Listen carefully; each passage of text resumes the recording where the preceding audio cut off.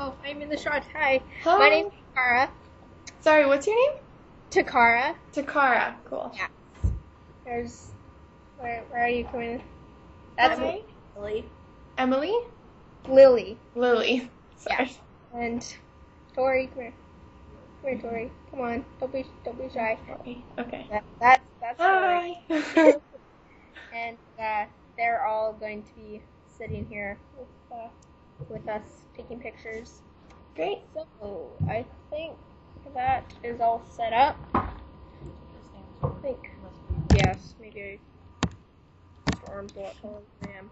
Okay. I guess we can. We're good.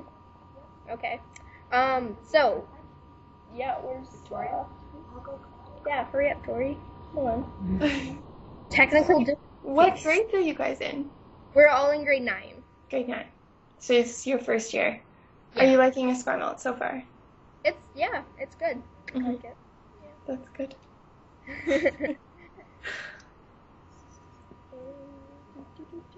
It's definitely it's a very good school. Yeah. Yeah. Which middle school did you go to? My family moved out from Souk. Oh. So to our school there. Mhm. Yeah. That's up there. Okay. So I probably won't know it then. I was in Fairfield my whole childhood, so. You good? Okay. I'm great. So, we are grade English 9 students documenting stories of former students to celebrate Esquimalt High's centennial celebrations. We want to hear what alumni are doing now and what Esquimalt meant to them. We really appreciate you sharing your story with us. What years did you attend Esquimalt? I was at Esquimalt from 2008 to 2012. How is Esquimalt different from other schools you may have attended here? I think in terms of other schools that I've attended in Victoria, Esquimalt was really unique for its diversity. So, I think the fact that it was, it had the challenge program, it had a French immersion program, it had the Stay Connected program, it had the culinary training program. It was a place for students from every background and every interest to come and just kind of share ideas, share creativity, share passion. So the diversity for me, that was, and it's my favorite thing about the school too, so it's going to come up a lot, but that's been really, really unique, and it's actually shaped a lot of the decisions I've made about which schools I want to go to in the future, so which university I wanted to go to, and where I wanted to do my study abroad and where I want to travel and all of those things, because having that diversity in high school, you kind of become spoiled. Yeah. And you forget that the majority of the world is actually quite normal and quite focused, or if you go to a university somewhere in the States, or even in Canada, you're going to have a mostly white population that's mostly upper middle class, that's most of their family has been to university before, most of them want to be academics, whereas at Esquimalt you have people who maybe academia wasn't their thing, maybe culinary arts wasn't their thing, maybe automotives wasn't their thing, but everyone had something that they were interested in, and everyone had different backgrounds and stories and stuff, so that's been really great. Cool.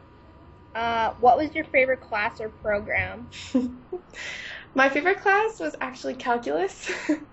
Yep. Wow. It was funny. I thought I was gonna become either go into architecture or go into physics or something. Mm-hmm. Turns out I'm in psychology, so it's been a bit of a change, but definitely calculus was so much fun, and it was challenging, so that was good. Yeah. Can you guys sit there and just be quiet? Thanks for that. Okay. What was the best memory you made here? It would have to be something with all of my friends. I made some really, really outstanding. I made friends, and I also just built friendships that I'd had since kindergarten. So some of my early memories at Esquimalt were actually in my Math 9 class with Mr. Schwab. Yeah. When I was really, really interested in math, and was super keen on all the homework sets and stuff. And there was another girl in the class who was also really keen, but was really quiet and was new to the school, and I didn't know who she was and everything. And Mr. Schwab just kind of put us at the same bench and was like, "Why don't you two work on your homework sets together?" And it turned out that this girl Hyoji and I became like best friends for the whole of high school, and like I ended up going to visit her family in Seoul in South Korea, and like we always, shared our notes in math, and we spent all of our lunch together, like doing calculus and like all of those fun things. So it was the first time that I'd experienced like another extreme nerd just like me. So that was nice. How did attending the Esquimalt maybe contribute to what you do or your career plans? Well, obviously, when I was at Esquimalt, I thought I was going to become an architect. Like, that was my plan. I'm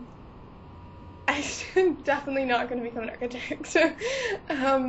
I really love psychology. But I think Esquimalt helped me kind of get to psychology, because it encourages you to explore what you're really interested in and to be creative and to just kind of find something that you love and to just run with it.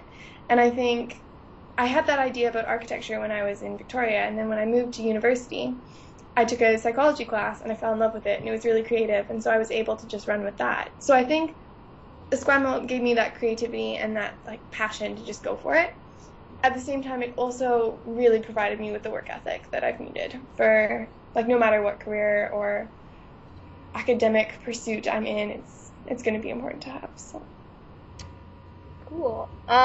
If you could think of the times you felt successful and were to pick one, can you tell us about it? As I was reading through these questions, this was the hardest one. I think another thing that Esquimalt did for me was that it with the work ethic, it cultivates like a drive to always be better and to never quite be satisfied with yourself. So I think that's a really hard question, because even though I've had successes on paper, there haven't been that many times where I've been like, oh, I feel so successful. So, but if I had to pick one, it would probably be like in my final year at Esquimalt, when I got into like the universities that I'd really wanted to, and I got the Lorraine scholarship. And it was a really kind of affirming experience, because when I went to do the Lorraine interviews in Toronto, I didn't think I was going to get it. I was just there to have fun. And so I ended up just going into the interviews and like having conversations with these people and just totally being myself. So when I got the scholarship, it felt like it was actually for me. Like it wasn't for anyone it wasn't for an artificial version of myself or for like an over academic or over passionate version of myself. It was just really genuine. So having that sort of affirmation that they were interested in me and that they were like believed I could do something, it was really nice. It was like warm and fuzzy feelings, and even though I didn't end up taking the scholarship, it was a nice experience. Yeah. Did you go on any school trips or participate on any of our teams? I didn't. I didn't. I had a very unlucky time in Esquimalt, because my years kind of passed through a whole bunch of strikes, so a lot of the school trips didn't happen.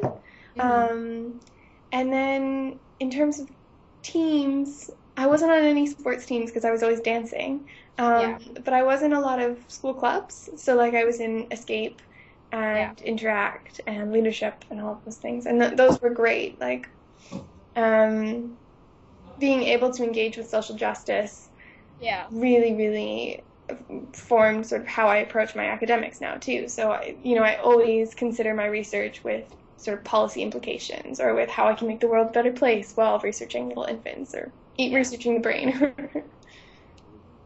Okay. I don't know if this applies to you at the moment, but can you describe your job to us? I guess I was wondering that too. I was wondering whether you were going to ask it. I guess my job would be a student, right? Yeah. So, yes. So my job right now, I'm studying abroad at the University of Cambridge, from my usual studies at Columbia University in New York City. Yeah.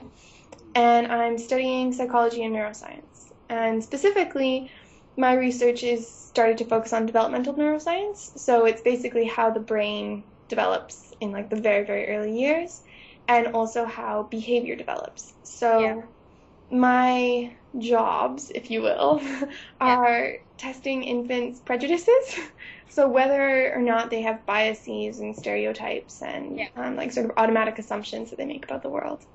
I guess that probably answers your question. Or just go get Mr. Warren. Whatever. Oh my God, everybody's being loud. Do you have any particular stories from your experience at university or your work that you can share with us? I was wondering about this. So in terms of my research, it's actually, well, I do have one story that's kind of nice. So some of my research has taken me like far afield, which has been really cool.